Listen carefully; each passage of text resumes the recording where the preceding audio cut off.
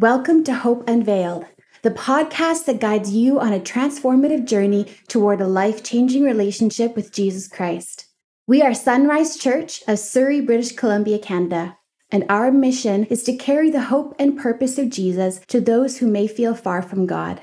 In each episode, we'll dive deep into the teachings of Jesus, offering practical insights and guidance for your faith journey. Whether you're taking your first steps in faith or seeking to deepen your existing relationship with Christ, we invite you to join us on this journey to embrace the hope that transforms lives.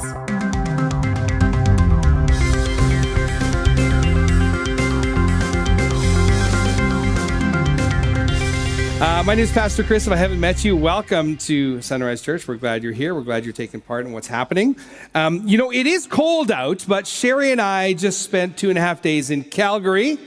By the grace of God, our flights left Vancouver, got into Calgary, and left on time, and we're back. Or else you'd be watching me on video, just an iPhone video, like live to the service. So we were there for a memorial service for a guy named Ken Parker. He's been a part of our network of churches and fellowship of our churches. How many, by just show of hands, you know or you've met Ken Parker along the way? Okay, a good number of you know and met him. I was really inspired. Ken lived an amazing life, and it was just great to celebrate with some of his friends and family and our ACOP colleagues.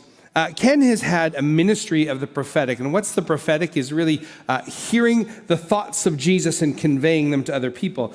Ken ministered in our church a number of times and was very close to Sherry, and I really was a support and a cheerleader. And I want to share with you 2 words that he gave 6.5 and 5.5 years ago to our church so that you can see how prophetic gets fulfilled in churches. Does that sound cool? Okay, me and Jock? All right. We'll do that. And Jen? Okay, let's do this. October 1st, 2017. Okay, hands up if you were a part of our church in 2017. Just look around. Okay? Here's the word. He said, I was in the word this morning, and I felt like the Holy Spirit was saying something to do with the nations. This is the summary form.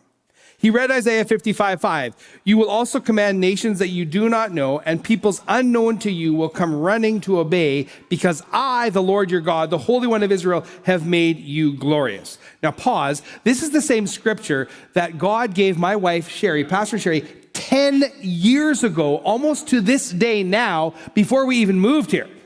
Ken didn't know that. Ken reads the scripture. And he says, I saw what the Lord was doing. He was giving you keys for the nations. I didn't see him giving you all the keys at once, one at a time, and the Spirit was going to say he was going to bring people into you, give you connection.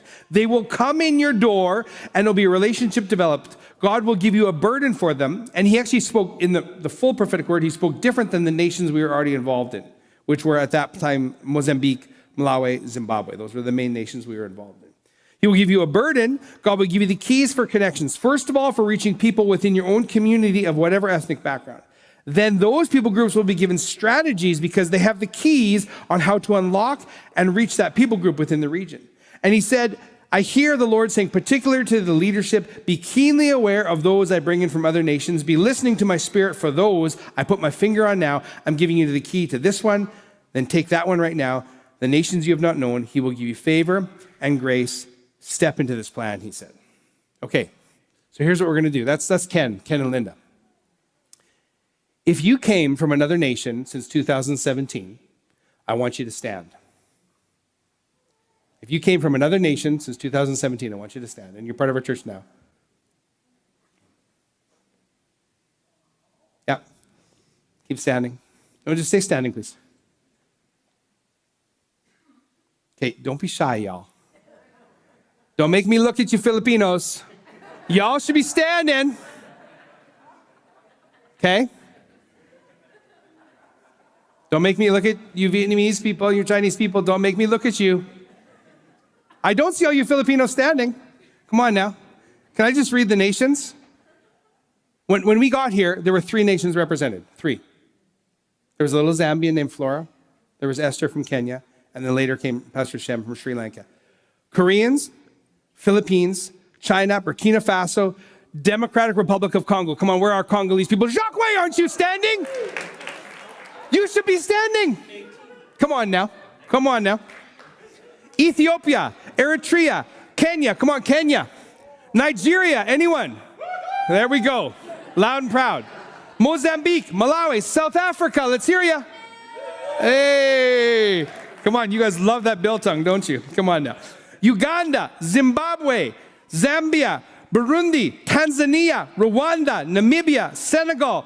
I don't even know this one. Congo, Kinshasa, Mexico, Brazil, our neighbors to the south in America, the United Kingdom, India, and Australia. That's 27 nations. Come on, just praise God for that. You can be seated. That just shows how God will fulfill his word. And the test of someone, if they're a prophet, not just do they have a good and inspiring word, but is it fulfilled? And can it be fulfilled? So I'll just remind you again, 10 years ago, almost to the day, my wife heard Isaiah 55:5. We started praying that for our church. Pastor Ken Parker, 3.5 years after we arrived, starts prophesying that into our church. We were already starting to pray for the nations, but then 27 nations. So 24 were added to this church. That's amazing. Let's thank God one more time. And then a year later, we had Pastor Ken in, and he said, I was praying for your church and what the Lord might have, and the Lord dropped something into his spirit. He saw two rivers. These rivers represented the church.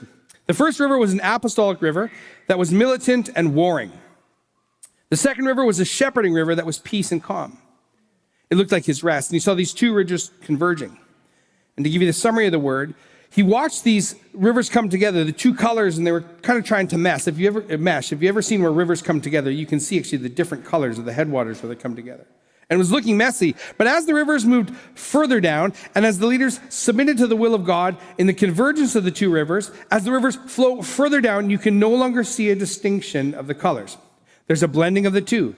There's great power in what they're able to accomplish. Now let me illustrate this.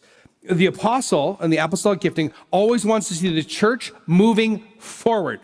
They want to see the church on mission. They want to see the church moving forward. The pastoral wants to care and make sure people are shepherded well and cared for well and heard well. These two things need to work in concert. That's why he saw these two rivers. There's a blending and great power as they flow together, and they figured out how to connect with one another.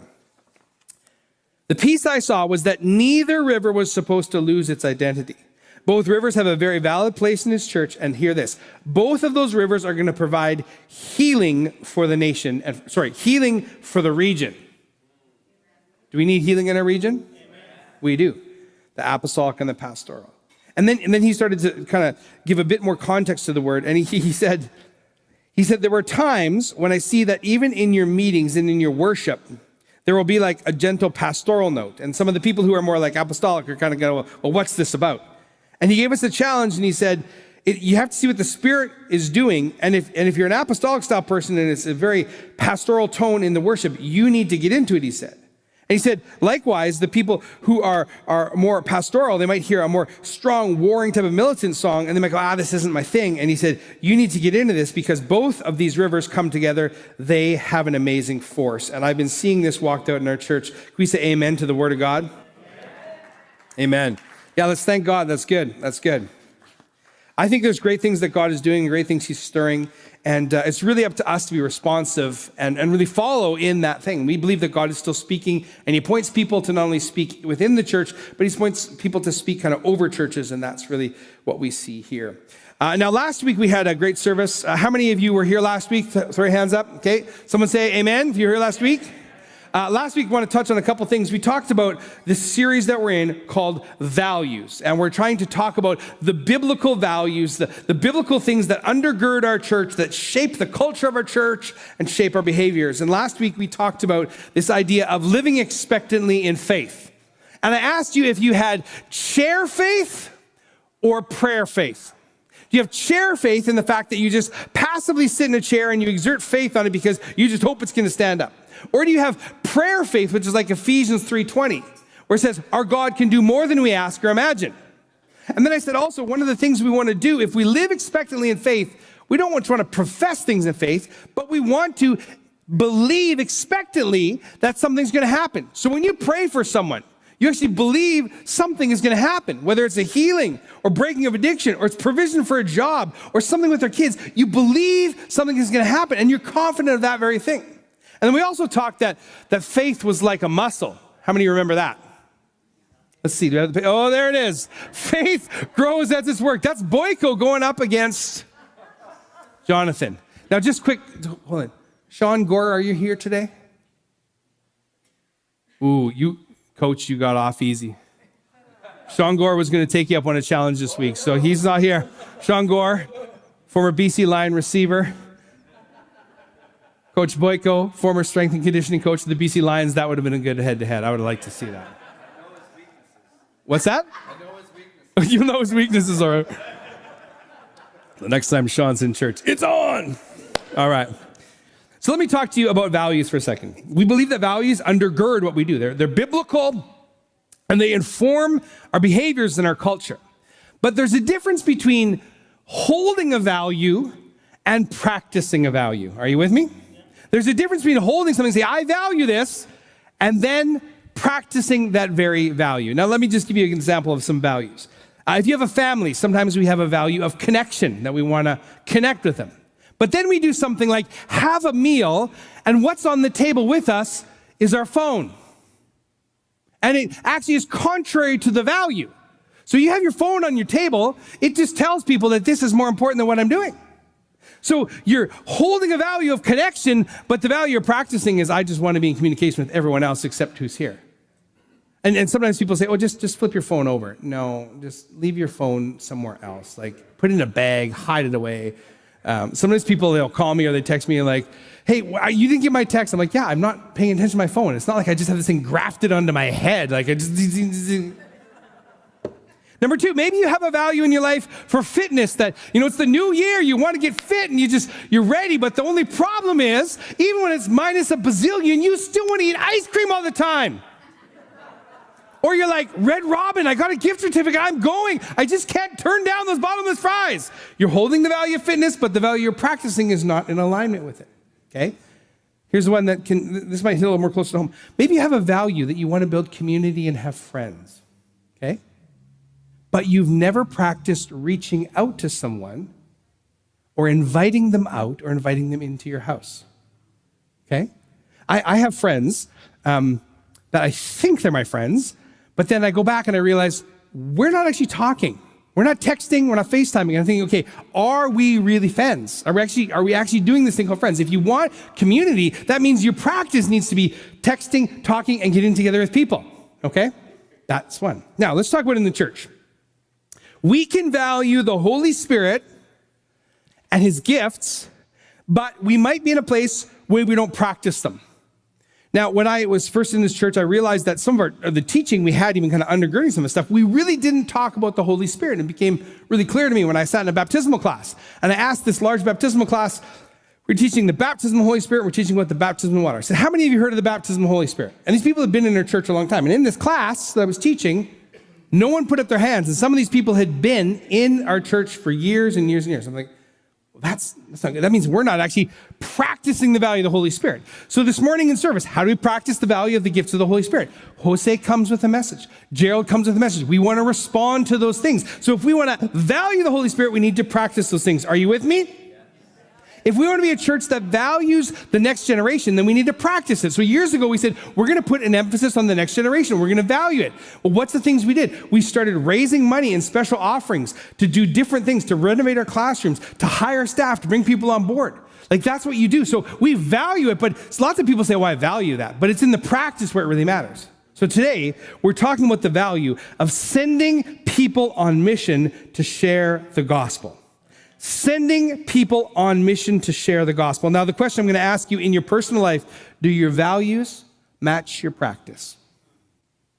Think about it. Do your values match your practice? In our church, we ask the same question. Do our values match our practice? Now, as we get into this today, just hold on. Like, if you got a reservation for 11:35 for lunch, just literally cancel it, okay? Sorry, just cancel it. And if you're like really hungry, Jesus said he had food that his disciples didn't know about, and it was the Word of God. So you're getting fed by the Word of God today, okay? So just buckle in. Don't look at the clock. If I see you doing this one, like, or this one, like where you pull out your phone, you're like, just don't, okay? We literally get like maybe 2 hours with you a week out of all the hours in a week. How many hours are in a week, by the way? How many knows that? Who knows? 168. We're gonna get 2. That's not even a tithe. That's bad. So just hang with us, okay? Here, I want to define a couple things today as we start, and then we're going to get into the scripture. We're going to talk about Jesus' mission. Here's a big definition for mission. What is the mission that the church is called to? The mission is this: the calling of every follower of Jesus to participate in his redemptive purposes. That's it. That's the big mission. The calling of every follower. Do you know it doesn't say some followers? It doesn't say good followers. It doesn't say holy followers. It says what? Every follower of Jesus to participate in his redemptive purposes. This is what your mission is. This is the big mission. Because God has put us on this earth, not just to take up space. You didn't come here just to take up a seat. And if you did, I pray today you get woken up that you are more than just someone who's warming up a seat. That God has a purpose and a plan for your life. Now, at Sonrise Church, we have a mission that we have kind of specified, and we've specified it with language that can translate to your neighbor really well. And it's this, is that we are called to carry the hope and purpose of Jesus to those far from God. Super easy. Why? Because when you meet someone who doesn't know Jesus, and you need something to say to pass on to them, if they're going to ask you, why do you even go to church? And you're like, oh, because the Bible told me so. Well, they don't believe in the Bible. Don't even start there, okay? But I know this. Many, many people want hope. Many, many people want purpose. You start using language that people can put their hands on and they can hold on to. What are we to do? We're to carry it. Why? Because we are the carriers of the Holy Spirit. We're supposed to carry hope and purpose. I just encourage you, even this week, if you're brave enough and bold enough to ask someone, do you have enough hope in life? Let me say, do you have hope or not? No, do you have enough hope in life? See what they say. And then let the Holy Spirit fill your mouth. See, we have an individual purpose. We have a shared purpose. We have a collective purpose as a church. This is our shared and collective purpose, to carry the hope and purpose of Jesus to those far from God. Now, I just want to look with you at 3 purposes that we see in Jesus' life. Would you turn with me to the book of Luke, chapter 19? We believe the Bible is authoritative. We believe it's infallible, and it is the rule for all of us in Christian faith and character. It's divided into 2 parts, the Old Testament and New Testament, further into books, chapters, and verses. And we're going to be in chapter 19 of the book of Luke, which is the account of Jesus on the earth. And in this passage, chapter 10, Jesus has just met someone called Zacchaeus, a famous story that some of us learn in kids' church. He was a sinner. He was a tax collector. And after Jesus draws him in, he changes his whole life, and he repents and he gives back. And it says this key verse for the mission of Jesus, Luke 19:10, for the Son of Man came to seek and save the lost. You know, I know some people who have said, and some theologians who even said, God is not active in his pursuit of people. The problem is your voice gets really quiet when you compare it to the verse here. Because Jesus' purpose was to seek and save the lost. Hey, listen, if you're seeking something, are you going after it? Are you focused on it? Are you changing your actions and your behaviors to get that very thing? Come on, pink Stanley water bottles, what's up with that? Come on, like, what's up with that? On eBay now for like $300? People were just going crazy for those pink Stanley Starbucks water bottles. And if you don't know what I'm talking about, just ask someone who's younger beside you, and they'll tell you all about it. People were going after it wild, like it's crazy. Who got one, by the way? Just check. I'm just messing with you. I'm just messing. Someone's waiting for someone to put their hand up. But when you seek something, you go after it. Guess what? Jesus came to seek after those who are lost. That means that there's people who have been found and there's people who are lost. This is one of the primary missions of Jesus. Are you with me today? Turn with me to the next gospel, the Gospel of John. In the Gospel of John, we're going to read a little bit more about what Jesus was doing. John 14, we'll start in verse 8. Jesus is teaching his followers and speaking to his followers. And he says in verse 8, Jesus said, I am the way, the truth, and the life. No one comes to the Father except through me. If you had known me, you had known the Father. From now on, you do know him and you have seen him. Then Philip, one of his disciples, his followers, said, Lord, show us the Father, and it is enough for us. And Jesus said, have I not been with you so long that you do not know me, Philip? Whoever has seen me has seen the Father. How can you say, show us the Father? Well, what is another part of Jesus' mission is to show us the Father and show us the way to the Father. That he is the way to connect with, know, and understand God because he is the representation of God. This is who Jesus is. This is what he's doing. So he's seeking and saving the lost. Then he's revealing the Father and showing the way to the Father. Then one of my personal favorites. Now, if you heard that word about apostolic and pastoral, you know where I tend to be. I'm far more apostolic than I am pastoral. And I'll tell you that because I don't want you to be disappointed in me if I'm not like super, super compassionate and super loving and I'm like driving the church to keep it on mission because that's my gifting. That's what I'm supposed to do. So don't expect me to be who I'm not, okay? And I won't expect you to be who you're not. But let's get into this one. Here's a beautiful one. 1 John 3:8. This is talking about what's happening in the early church. And the Apostle John is talking about sin, and he's talking about righteousness. And then he says this in verse 8 of 1 John 3. The reason the Son of God appeared was to destroy the works of the devil. Come on now. Come on now. Have you ever felt tempted in your life? Have you ever felt like the enemy wants to resist you? Come on, people. Are we alive today? Are we awake? Okay, good. Just checking. Because I read this verse, and man, it encourages me because I think, like, he's here. He's not just here to be like just passive with me. He's not just like beside me and passive with me. He's literally out to destroy the works of the devil.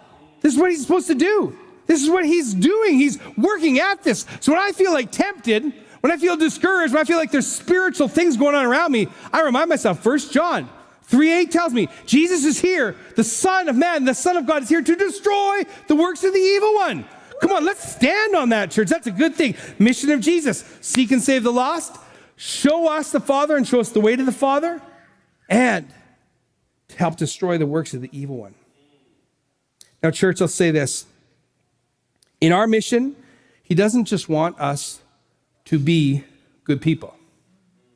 He doesn't just want us to do good works. He wants us to be a sent people that through the power of the Holy Spirit share the gospel with the nations. That's what he wants. Not just to be good people, not just to do good works, but a sent people empowered by the Holy Spirit to take the gospel to the nations. Turn with me as we go through the word today. We're going to have a lot of time in the word today. Turn all your alarms off, like I said earlier. Let's go to 2 Corinthians. Now, the book of Corinthians was written to an early church as they were being birthed and formed. 2 Corinthians chapter 5, I want to read a little bit. Paul, who is writing this letter, he says this, he says, the love of Christ, verse 14, controls us because we've concluded this, that one has died for all, therefore all have died. And he died for all, that those who live might no longer live for themselves, but for him who for their sake died and was raised. Well, just hold on. This is the precursor to where I'm going to go. It says this, that those who live, are you alive today?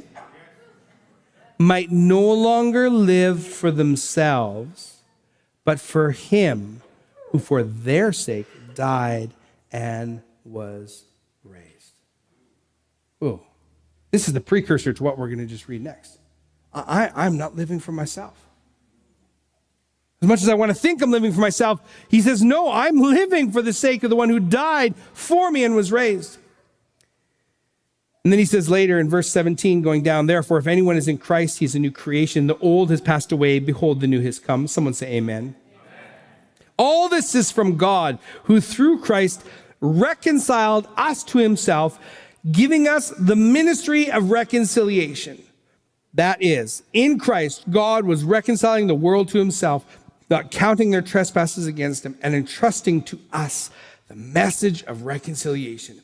Therefore, because of this very thing, because we don't live for ourselves, because we're made a new creation, Because Christ has reconciled the world, he's given us something. Therefore, we are ambassadors for Christ. God making his appeal through us. We implore you on behalf of Christ, be reconciled to God. 3 times that term reconciliation is there. So it tells us this, church, we're not supposed to live for ourselves.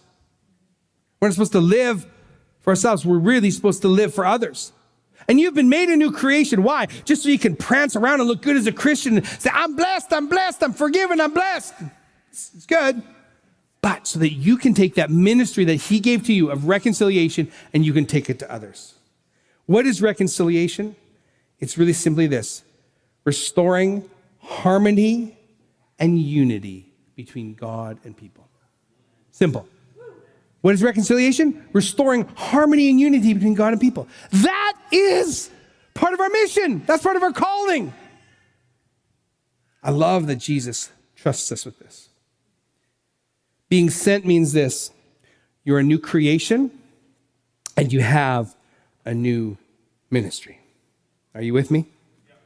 You don't need to be a pastor, a worship leader, a missionary to have a ministry. Every person has been given a ministry.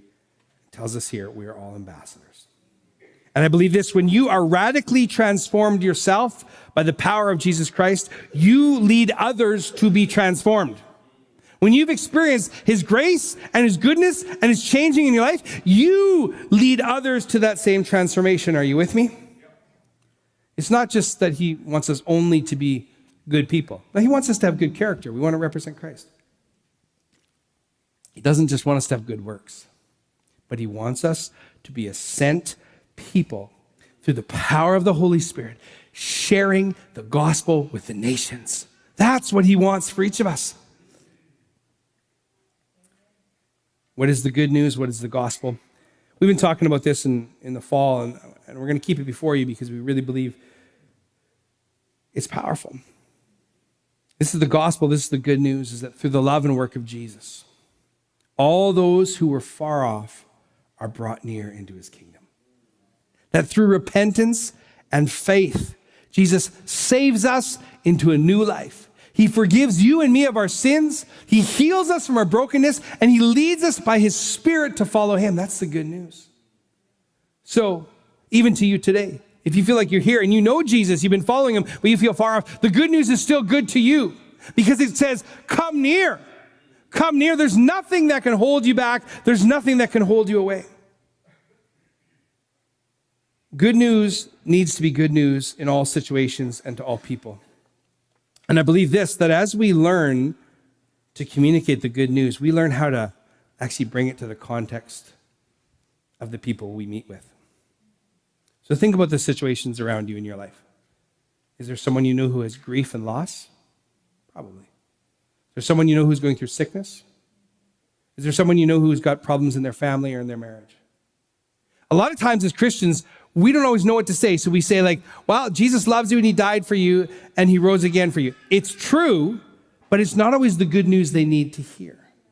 For someone who's walking in loss and grief, the good news is there's hope because Jesus is with you even in the valley. That's good news. For someone who's walking through strife in their family, the good news is that Jesus knows what family strife is like.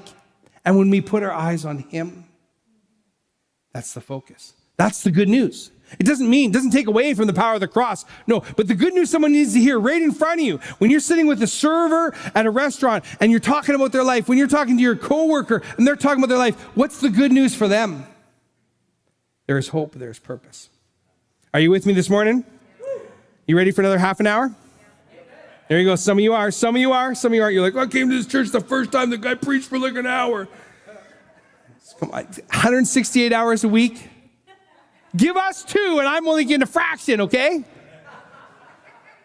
I've got a water bottle. Don't make me use it. All right, let's turn to the book of Romans. Romans is written to a group of people in the early church. And one of the most classic messages out of Romans comes in chapter 10. And it talks about those who are coming to know Jesus, who are professing faith, they're believing, they're confessing that he has risen again. But it says this, and I want to draw our attention to this very important passage because we're talking about sending people on mission to share the gospel. Chapter 10, verse 13, it says this, for everyone who calls on the name of the Lord will be saved. Someone say amen to that. Amen.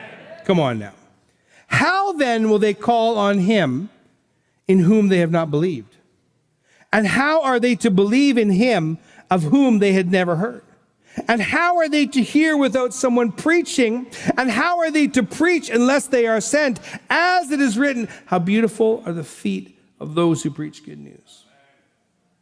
Church, people can call on the name of Jesus to be saved, but that's only if they've believed in that name. They can only believe in that name if they've heard of that name. They can only hear about that name if someone is preaching. They can only be preaching if someone has been sent. How important is it that people are sent? I'll ask you that again. How important is it that you are sent? Do you know, I will never brush shoulders with many of your coworkers, your neighbors, but that's the way God intended it, because he planted you, Tom, right there. He planted you, Marilyn, right there. Val and Rob. Lito, he planted you right there. Quan, I probably will never meet your coworkers, but he planted you right there. He sent you right there. God is in the business of sending people on mission. He sent his very son into this world, and he says to you, I'm sending you into this world. You know what he even prays? He says, I pray that you don't take them out of the world. He prays that we'd be in the world.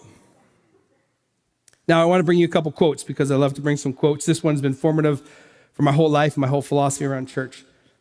Christopher J.H. Wright said this, it's not so much the case that God has a mission for his church in the world as that God has a church for his mission in the world. Mission was not made for the church was made for mission. Okay. What came first, the chicken or the egg? What came first, the church or the mission? The mission came first. And God formed a church around the mission. Sometimes we think the purpose of the church is let's come together, let's sing my favorite song, and if not, I'm going to be grumpy, and then we're not going to sing the fourth stanza and clap. I come together to hear an encouraging word where I'm not challenged at all, where I'm just affirmed and I'm told, you can do it. You have everything in you to do it. Yeah? That's not church, man. Church is about being on mission. It doesn't mean we don't spend time in the presence. No, we spend time in the presence because when you adore and you get face to face with Jesus, man, you're catapulted onto the mission because you've just had this love encounter with the God of the universe, and you're like, I want to take that somewhere. So not we trade them off. It's all about mission. That's it. We're just military. We're like Salvation Army. It's just go, go. No, it's not all about that. But that's the end point. Do you know the one thing that continues? Well, there's a few things that continue when you get into heaven. Worship continues in heaven. The connection with believers continues in heaven. The presence of God continues in heaven. Do you know the only thing that doesn't continue in heaven? The mission of God. Because the mission of God is for the earth. Caleb, Madhu, I love you, man. And I want to tell you that God sent you and put you on that campus at UBC. And I felt something in my heart for post-secondary students that are here today, those that are in college, university, Bible college, whatever. God has sent you to those places. Don't ever second guess what God is doing when he's put you in those places of learning, because you will encounter all sorts of different things, but God puts you in those very places to make a difference, to be sent into that very place. Caleb, you're one of them making a difference, and people have come to Jesus because of your witness on that campus of UBC, because you are a part of the church, and God made the church for mission. Bonhoeffer said it this way: the church is only the church when it exists for others. Ooh, go on, think about that. If we exist for ourselves, it doesn't work, man. All we're doing is having a Holy Ghost prayer party. No one cares. My neighbors couldn't care. Half my family wouldn't care. It's when we exist for others. The church, the ecclesia, means the assembly of the called out ones. Now, I have many friends who are workers around the world. We support workers around the world, and we just love sending people on mission, not only here locally, but supporting by prayer and finances around the world. And it's just amazing to see what God's doing. But there's something that happens when a missionary or global worker gets sent onto another field. They literally, the first thing is they're injected into a foreign culture, literally injected right into it. The second thing that happens is they realize that their beliefs as workers and missionaries are totally different than the majority. Totally different. So we have friends who are in East Asia. We have friends who are in East Africa. Both populations of those countries are overwhelmingly non-Christian. They're up against it when they try to bring the gospel into those countries. The third thing they do is they learn the culture and the language to relate to the people so that they can bring the gospel to the people. That's what they do. So a lot of our friends who are in these nations, they spend 2 years in language learning just with people, just building relationships with people so they can relate to them. Then they do this thing which I love. And you can use the word mine, or you can use the word excavate. Some people would want to use the word exegete because it's so theologically proper. They look in the culture for God's themes in the culture. So the culture which has redemptive themes in it, they say, that's a God thing, that's a God thing, that's a God thing. And they begin showing the people where God's presence has already been there because they're looking for God's themes in culture. The last thing they do, they look for where God is working. They don't try to start something and say, God, where are you working? Show me where you're working. I'm going to join with that. When our missionaries in the Middle East, East Asia, realized that there was a backlog of, I think, something like 15,000 people who had reached out through different portals, some online, some through phone, to receive a Bible and meet a believer, that changed their mission. They didn't have to go look for people who wanted to encounter Jesus. They literally just had to chat with them. And people got saved, and people got baptized. Churches were planted in remote areas. They look for God where God's working. Here's the challenge. We, a lot of the time as Christians, go, oh, that's so good. Praise those missionaries and those workers. Thank you, workers.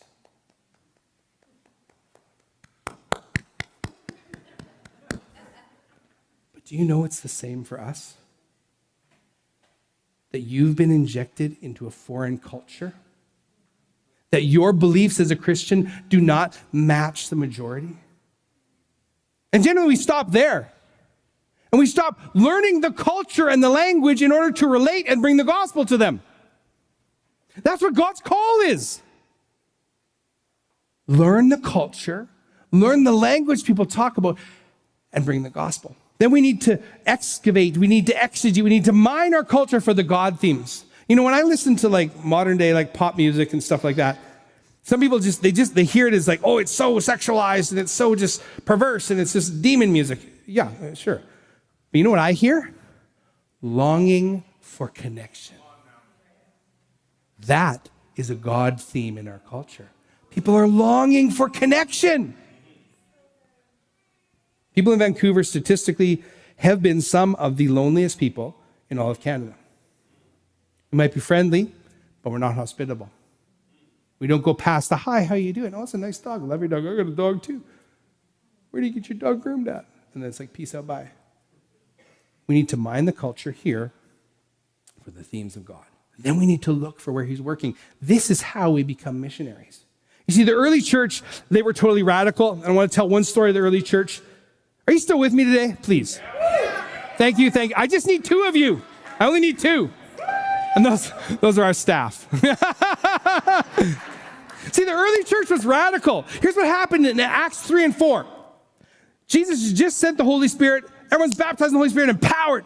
Peter and John go out. There's a guy at the gate, beautiful, going into the temple. And he is a beggar and he is lame. And they say, silver and gold we do not have, but what we do have, we give you. Rise up in the name of Jesus and walk. Guy gets up and walks. Miracle, amazing, powerful. Then all of a sudden, the next thing, they're before the rulers because the rulers are mad at them and they arrest them and they say, no more preaching in Jesus' name.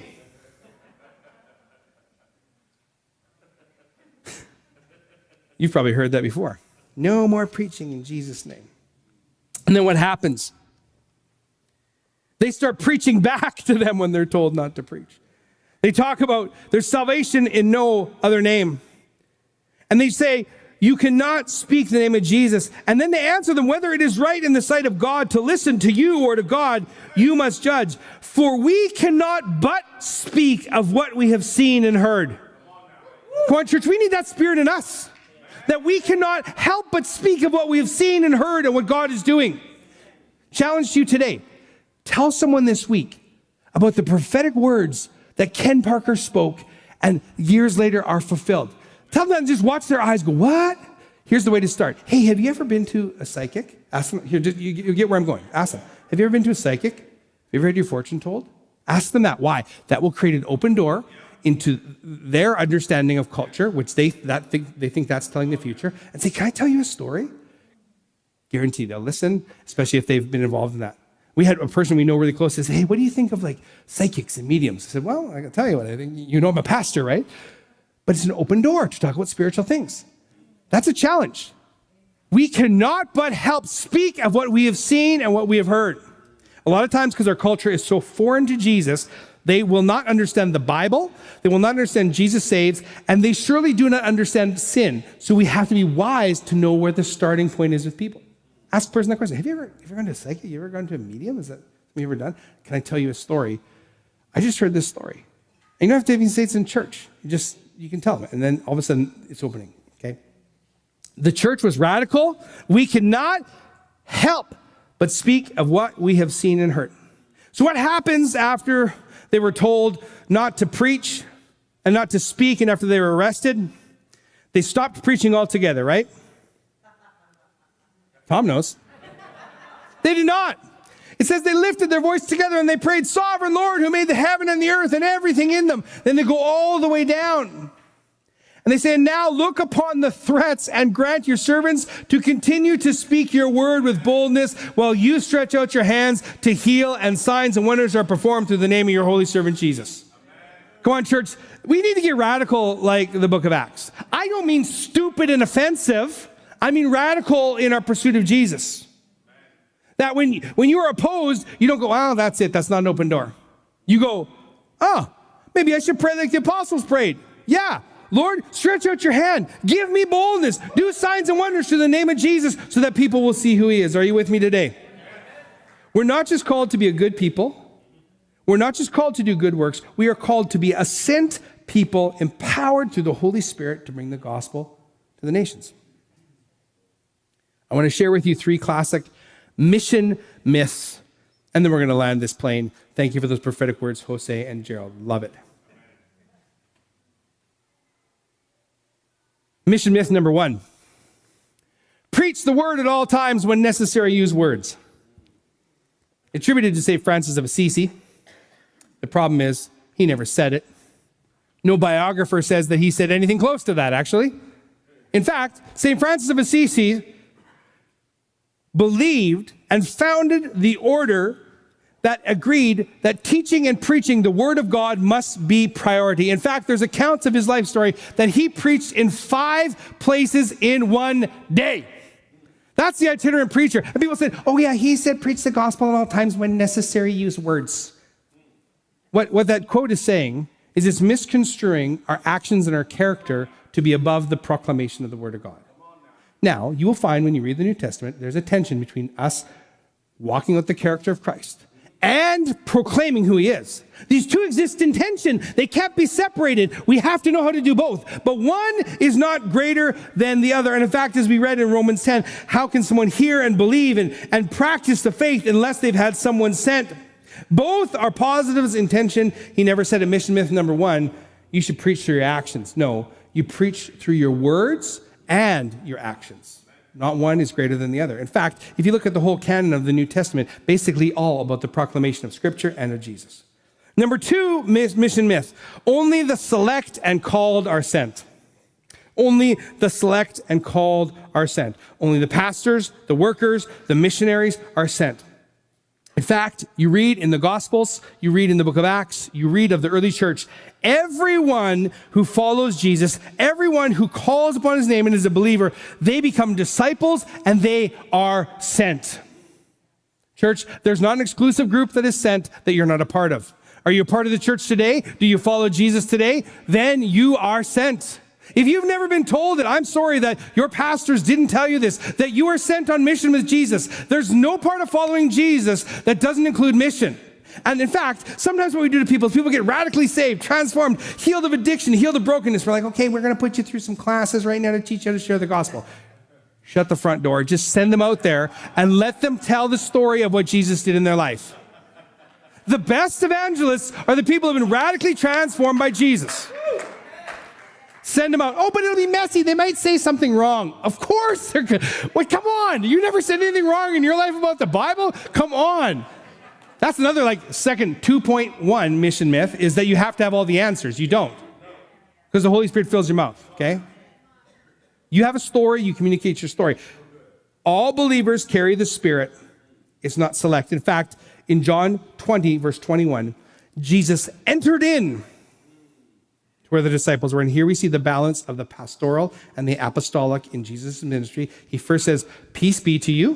And then he says, as the Father has sent me, even so I send you. And he breathed on them and said, receive the Holy Spirit. Here we see in Jesus' life the pastoral and the prophetic. First he speaks peace. Second he speaks sending. That's pastoral. That's apostolic. We're all sent. Third myth. Are you with me? Yes, sir. Yes, sir. Yes, sir. My call is to pray and support. I'm not called to go. I don't have words to describe this myth. I would need to repent if I... Church, come on, it's wild card weekend in the NFL. How many of you watch NFL? Somehow we've adopted this mentality that God wants us in the stands while the elite are on the field. I'm called to cheer for you and to hold up a sign that says, go, go, go. My favorite sports team. God doesn't want you to be a fan. He wants you on the field. We are all called to pray. We are all called to support. We are all called to go. The Savior didn't die giving his very life for you and I to be spectators on his mission. Whoa, sorry, I'm not sorry. He didn't die for you just to be a spectator. Oh, that's good. Like, I'll come to church, put in my 35 minutes of singing, maybe give a little toonie there. Yo, I'm helping out. Just watch the prayer. Hear the guy talk. Peace out. Until next month. Come on. Yo, I'm here every week. I know when you're not. You sit in the same seat, people. Just kidding. It's like my wife's not here. She's working. Everyone knows she's not here. She's working. The Savior didn't die and give his very life for us to be spectators. He calls us to be on the field. We're called to pray and support, but we're called to be out there. But you go, I'm not like that person. Please, do not be like that other person. Do not compare yourself. Jesus didn't put his Spirit in you so you would be like someone else. Okay, listen, there's enough of me. I'm big personality. There's enough Ikes. There's enough Mikes. There's enough Coach Boykos. Be you. Empowered by the Spirit. Not all of us can be Michelle. Not all of us can be Vanessa. Be you with the Spirit of God on you. You're called to be on the field. Being sent means we're called to be contributors, not consumers. Are you with me? Contributors, not consumers. You know, I've been at different churches where it literally felt like I was coming in to experience something like a movie or a show, and I didn't, it wasn't nothing wrong with the church, but it was just the culture of the church was like, I'm coming to see something, and I'm coming to leave. And there's no engagement. And what I love about our church is we're already preaching past normal time, but you're all not going to leave right away. Some of you just be milling in the foyer till our second service starts at 2:30. And if you've never been to our second service, you want to see some worship, man. Jacques, how long? 2 hours worship, maybe? You got to get here. If you've not been here on second service, I tell you, it's something. Being sent means we're called to be contributors, not consumers. We're not just called to be a people who do good works. We're not just to be called to be a good people. We're a sent people with the power of the Holy Spirit bringing the gospel to the nations. I'm going to land this. Matthew 28, one of the most famous passages that we talk about known to us generally as Christians, the Great Commission. Jesus says this in Matthew 28, all authority in heaven and on earth has been given to me. Go, therefore, and make disciples of all nations, baptizing them in the name of the Father, Son, and the Holy Spirit, teaching them to observe all I have commanded you, and behold, I'm with you always to the end of the age. Okay, you're just side point. Jesus, again, pastoral and apostolic. He sends them out, and then what does he say that's pastoral? I'm with you to the end of the age. I'm always with you. Here's what he says. He says, I've been given all authority, every bit of authority. And then he doesn't just peace out and go, have a good life. I'm ascending now. See you later. He's posing for himself. He doesn't say that. He says, I have all authority in heaven and earth. Go, therefore. Does that apply to you? Does it apply to you, church? Worship team, would you come? Here's the thing, oftentimes we just get overwhelmed because we go like, my life is too complicated. There's too many things going on. How can I ever be on mission? Jesus doesn't call you to complicate it. He just calls you to be him in every situation you are. Will you fail? 100%. Do I fail? 100%. But he calls you to be him in every situation. How can I do this? I'm not smart enough. I don't know enough. Jesus said he would be with you to the very end of the age. When you're on mission, you're not doing it alone. You will never do it alone. Jesus is with you. When you're walking with Jesus, he is there. When you're talking with your coworker and your friends, he is there. When you're talking with your family, those who don't want to hear about Jesus, you have to be wise, but he is there. And right after this passage, we read in Acts 2, where he baptized them in the Holy Spirit. And he poured out and he said, I want to empower you for the mission of God. This is what I want to do. Church, if you think you don't have enough to do the mission, you're right. That's why Jesus sent the Holy Spirit. If you think you don't have the words, you're right. None of us do. But that's why he will fill your mouth by the power of the Holy Spirit. If you think you don't have the strength, that's totally right. Because he told us that we need to be strong in his strength. And when we are weak, then we are strong. Worship team, you can begin playing. Church, sometimes when you preach a word like this on mission, people who want to get fired up. And others feel just like, oh, this is too hard and this is too heavy. How could I ever do this? Let me say this as we come into this moment here. That if you will devote your life to focusing your eyes on Jesus, if you will devote your life to spending time in his presence and getting to know the love of Jesus and asking that he clarifies the things you see and hear, you will be on mission. Because we can't take the message out to people that is not a living and powerful message if we haven't been with the one who's living and powerful. Are you with me? If we're trying to tell people about Jesus, but we have not been transformed by his presence, it's no use. If we're trying to tell people about the love of God, but we haven't encountered the love of God, we haven't said, Jesus, would you be everything to me? Open my eyes, open my ears, let me hear and see you. We won't ever carry the mission. Church, would you stand with me?